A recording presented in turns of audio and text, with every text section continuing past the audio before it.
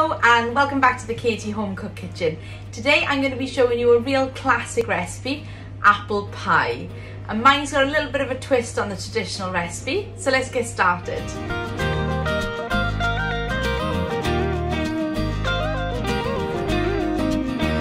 Whenever I'm making pastry, I make things a little bit easier for myself by starting it off in the food processor. So I'm going to start off with 300 grams of plain flour and a pinch of salt, 40 grams of caster sugar because we're making a sweet pastry, and I'm just going to blitz that together just to combine it. And to that I'm going to be adding 225 grams of cubed very cold butter, and then I'm going to blitz that until it resembles breadcrumbs. And then to that I'm going to add 1 egg. I'm just going to blitz that together again. And then to that I'm just going to add some very cold water.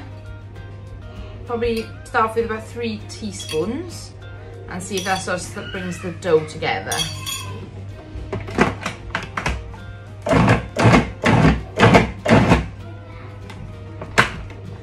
And I just want to pinch with my hand, and if you can see there, it's starting to form a dough, so that's fine, we don't need any more water. So with pastry, you don't want to knead it at all, so I'm just going to bring it together. And it looks a bit crumbly, but it will come together. And then I'm roughly split it in half for our top and our bottom.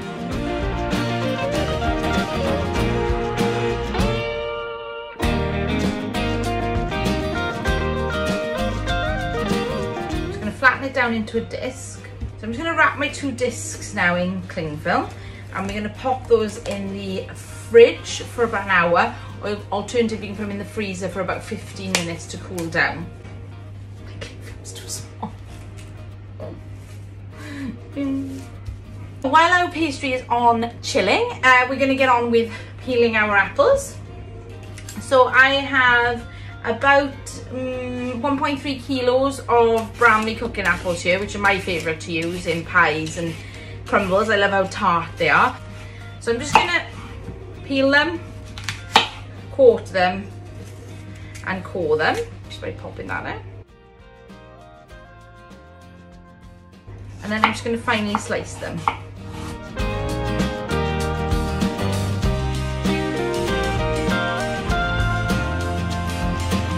So as I'm slicing these apples, some of them are getting a little bit brown, so I'm just going to sprinkle them with a little bit of lemon juice, and that'll stop them going too brown while we're chopping the rest. So my apples are all cut, so I'm just going to add in about a teaspoon of cinnamon. Oh, I think my bowl's a bit small. Definitely too small. That's better. And then I'm also going to just add, and this is optional, about 2 tablespoons of brandy, 2 cupfuls, and mix that through. So we've done our apples and our pastry's chilling, so I'm just going to start a buttery sort of caramelly sauce, which is my take on an apple pie. So it's a little bit different to most people's, so I'm going to make a start on that. So we're going to get our pan. I'm going to add 100 grams of butter and let that melt. And then, once it's melted, I'm just going to sprinkle in 40 grams of flour. It's almost like the base of a roux. I'm going to fry that off. And to this, I'm going to add 50 ml of water.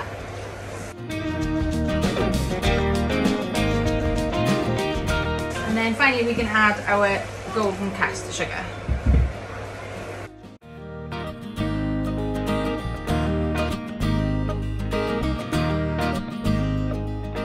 I'm just going to leave this simmer now for about 3 minutes and give it a stir occasionally.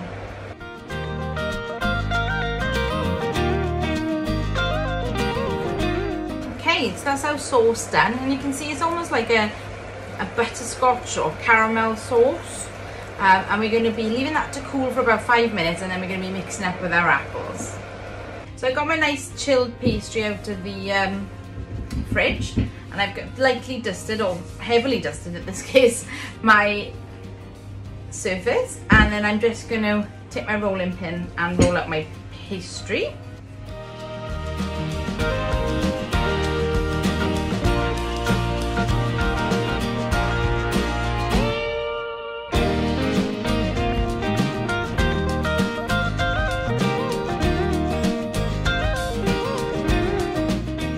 So if you notice, mine was a little bit crumbly today. I probably didn't chill it down quite enough.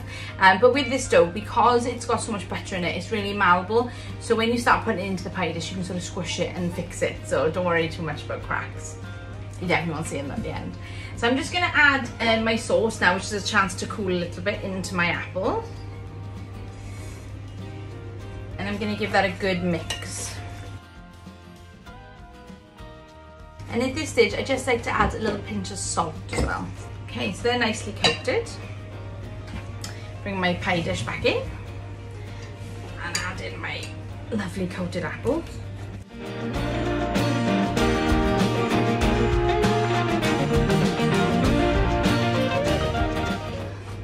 So you want your apples slightly mounded. This might be a little bit too mounded. I might have made slightly too many apples for the size of the dish, but I didn't want to waste them.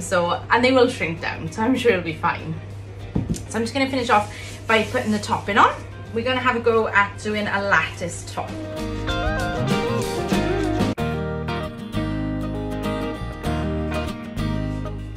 Okay, start in the middle. We're going to cut a line, and then we're going to cut 10, 12 strips.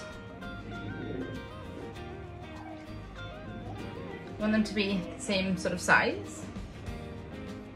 You might be better at this than me.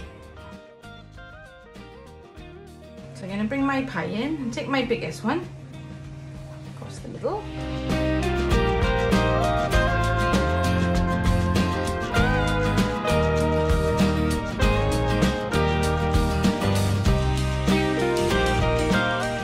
And we're going to turn it and we're going to pick up every other one.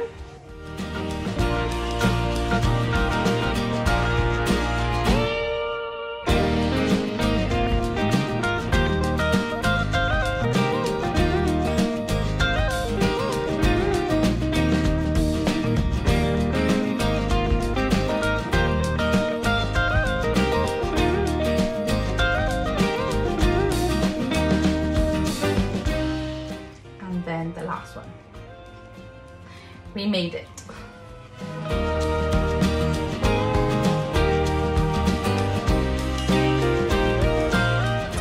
I'm just going to cut off some of this excess.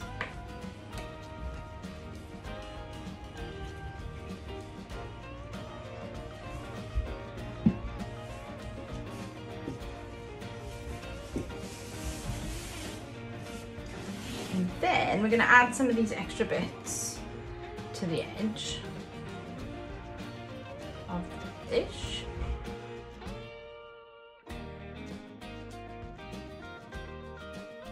Okay, and now we're going to crimp it. So we're going to put one finger in and pinch. And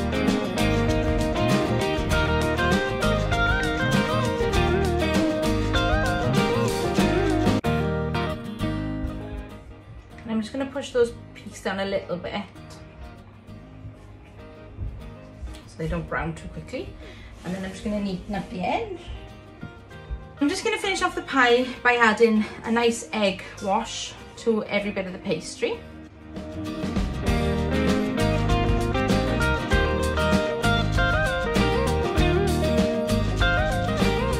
So I'm just going to sprinkle over some caster sugar, and then we're going to pop it in a hot preheated oven at 210 degrees fan for 15 minutes. And then we're going to lower down the heat to 160 degrees fan, and that's going to go on then for about 45 minutes to fully cook the pie through.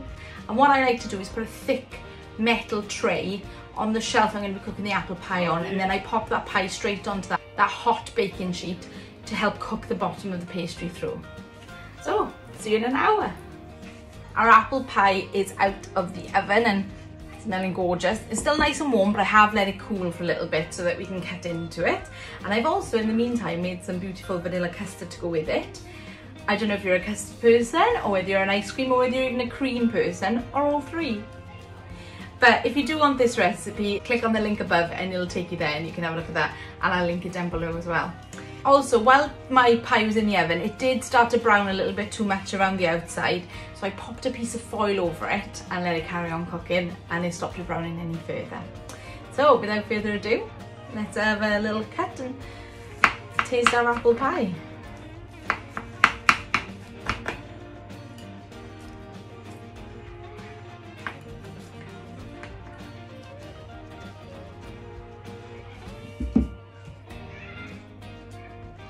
Plenty of custard. It's got really flaky pastry. It's lovely and sweet and warm with the cinnamon and a little bit of brandy. And then the apple comes real nice and sharp at the end, which is what I like. And it's just finished off perfectly with some custard. I just need to add some ice cream now. Well, thank you very much for watching this video. I hope you enjoyed it. If you did, please leave me a big thumbs up. If you do like watching my videos, please hit the subscribe button and the notification bell. And I'll see you all next time. Bye-bye. And you gotta try this.